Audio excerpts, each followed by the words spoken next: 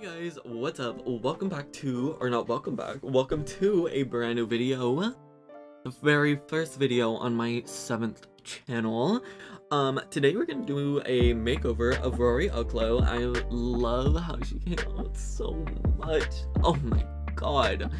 She honestly, I pretty much just kept her same look and style and everything like that. I didn't change too much of her body or her face or anything. I kept oh my god, English. I kept the same look and vibe that she gave off. I kept actually the same hair because I just feel like the hair is just her, you know, it works for her. It's pretty much just her hair. But I tried a bunch of different ones and they just didn't work out. But basically I wanted to do a makeover on her because her backstory is very interesting. It's actually really good. Like, honestly, I love it. I love it. It's a very good story and you can definitely add on to the story.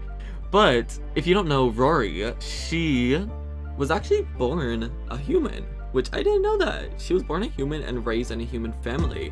And before she arrived to Moonwood Mills, she never met a spellcaster or a vampire or like any other supernaturals.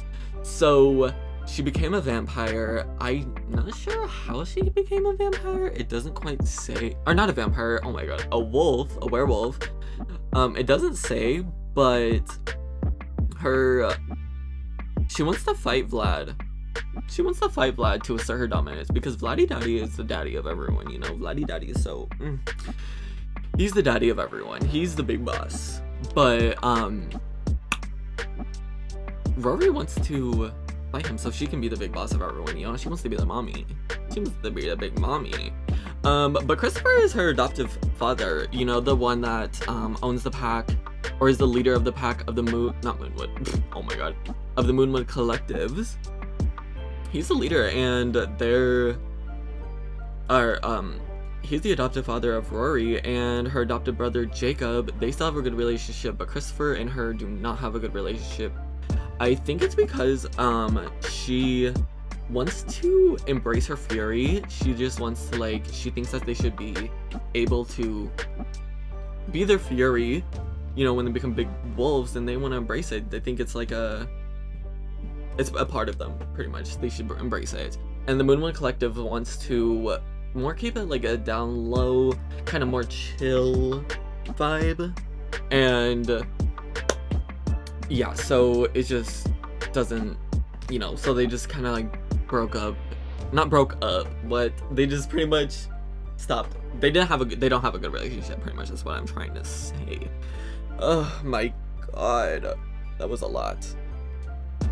But she wants to, she endorses the importance to keeping fit to a woman named Mora? I think that's how you say it. And so she wants to, she always like exercises and everything so she can keep fit and stuff. Sorry I'm a mess this part, or this episode, or this video. It's very awkward to record. I'm trying to get used to it again, but it's very hard.